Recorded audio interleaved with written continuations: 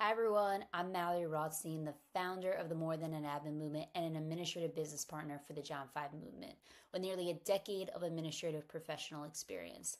This is why I'm excited today to walk you through 3 ways you can stand out during an interview for any kind of administrative professional role at a tech company.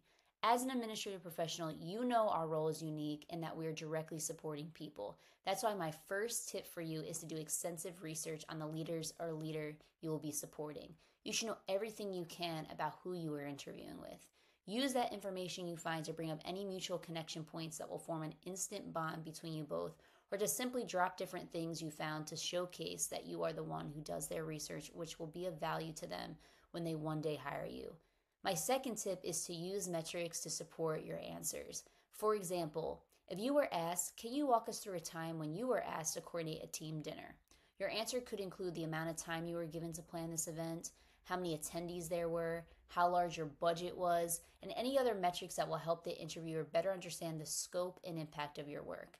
Using metrics will show that you understand the culture of tech companies since they often use data for things like business decisions and performance reviews.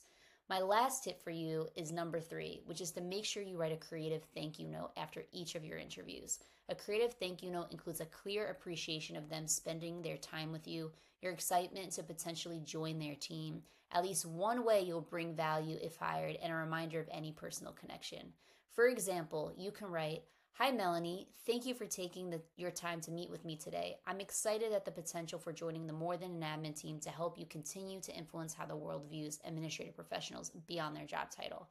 I have full confidence that I can bring you the best value as your administrative business partner because I already have multiple ways to better manage your calendar given some of the obstacles you mentioned earlier. We're both from Jersey, so let's show the world what impact 2 Jersey women can produce together. Have a wonderful rest of your Friday and look forward to connecting again soon. Best, Mallory." You can send your thank you note directly to them via email if you have their email, or through a recruiter asking them to forward it. If you're interviewing in person and really want to stand out, you can even bring multiple thank you cards and physically write your thank you notes in the lobby after your interviews, then asking the receptionist if they can deliver them. That's it for today. Thanks for tuning into this lesson and hope to hear soon about how you crush your next interview to land your dream job.